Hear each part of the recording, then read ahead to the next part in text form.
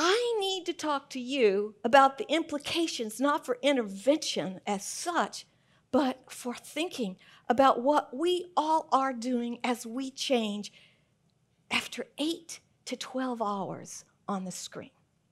You and I know you are at least similar to me in that you are on the screen reading, and the characteristics of the screen are different.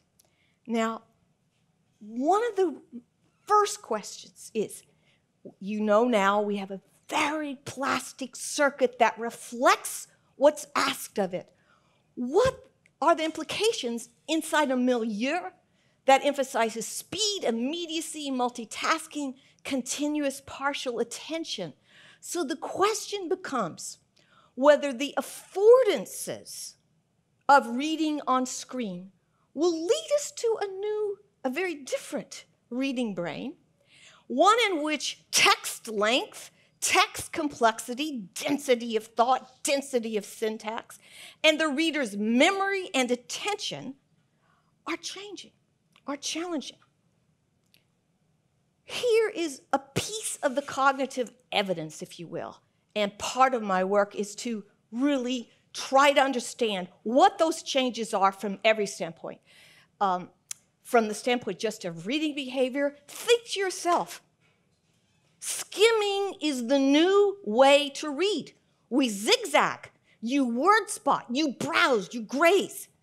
You are not reading in the same linear ways that we have done before. Average attention span looks about half of what it was, with implications for memory. So studies on memory, and that's what, of course, you consolidate when you allocate time to it, memory seems to be diminishing by about half as well. Now, what are some of the sources of that? Do you know how many times our youth between, well, let's just say 20, are distracted in a given hour? 27.